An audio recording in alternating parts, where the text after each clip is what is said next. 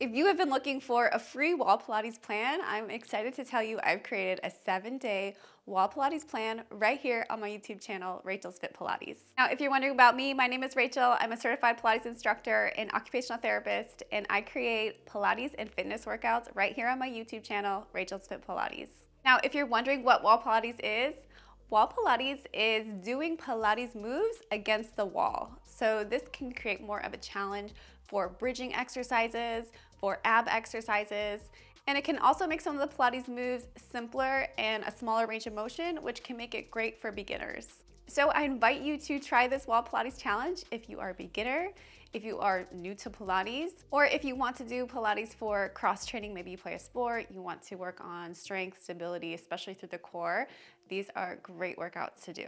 And one of the best ways we can increase adherence to any type of plan is to do it with someone else. So I invite you to find a friend or family member to do the workouts together. Now don't worry if you cannot do the plan 7 days in a row, you could always do it every other day, stretch it out for 14 days. Or if you take a few days off, just pick up where you left off.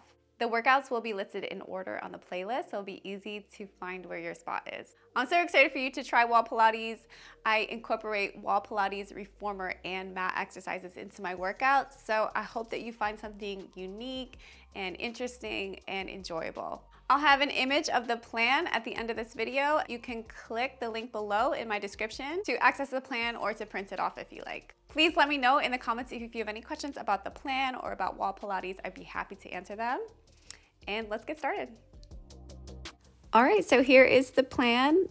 I am wearing ankle weights in a few of the workouts, but that is not necessary. You could definitely do the workouts without it.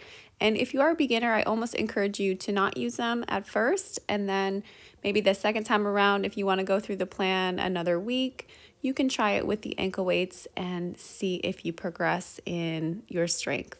And workout number 5 has a ball, but again, that is optional and you can apply resistance with your hands. And if you have already done a few of these workouts before, I invite you to try the plan and do them again.